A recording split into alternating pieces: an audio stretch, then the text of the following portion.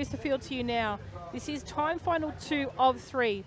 From lane 1, Inoli from Bacchus Marsh, 2, Yasmin from Mentone, 3, Michaela from Corio, 4, Sabrina from Keilor, 5, Ava from Geelong, 6, Mia from Diamond Valley, 7, Ella from Brighton, and 8, Sia from Ballarat.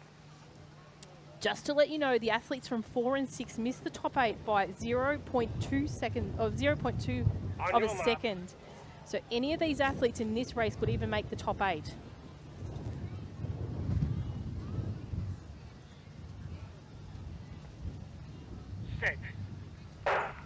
Clean start away for the athletes. One had a great start. That's Anoli from Bacchus Marsh. But on the centre of field at the moment, moving well is Michaela from Corio. Challenging her down to the line is Sabrina from Keilor. Sabrina from Keilor, she's going to take this one out.